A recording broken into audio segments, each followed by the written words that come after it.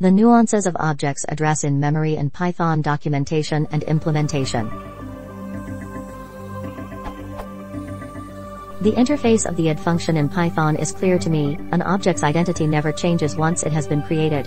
1. And this is an integer which is guaranteed to be unique and constant for this object during its lifetime. 2. But this statement in 1 confuses me. You may think of it as the object's address in memory. The issue is it's not clear what object's address in memory is and how it changes. I would think this is really an implementation detail. This question seems to suggest for this statement in the language reference to hold true, the virtual address of an object must never change in the implementation. My questions are then: is this address being referred to the virtual memory address or the physical memory address? The physical address of any process is determined at runtime by the OS, so I don't see how it can be physical. How does the implementation keep the virtual object address the same, and still avoid internal fragmentation?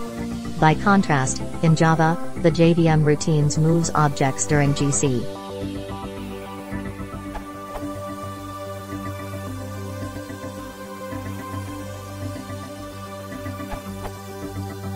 The ID of an object is, in fact, implementation defined, as long as it is unique and constant during its lifetime. While not related to this question, this does mean that two objects can have the same ID if the first's lifetime has ended. The Python implementation does have the invariant that objects are always pinned at their original memory location and never moved around.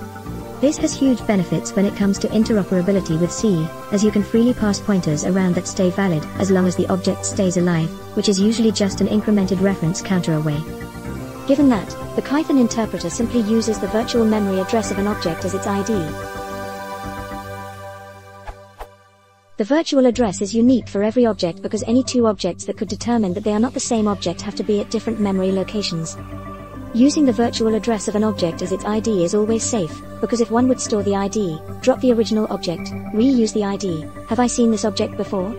And get into confusion, he'd violate the rule that the ID is only valid for as long as the object represented by it is alive. Also notice that reallocations do not change the virtual address of the object. For example, the list object has an internal pointer to the vector of elements. The ID of the list object is the virtual address of PyList object itself. When the list grows and needs to be reallocated, moved somewhere else, only the internal pointer is changed, the PyList object stays where it was, hence its ID remains the same. Here is the entire definition of the built-in ID function from current head. No smoke, no mirrors. It's just the pointer.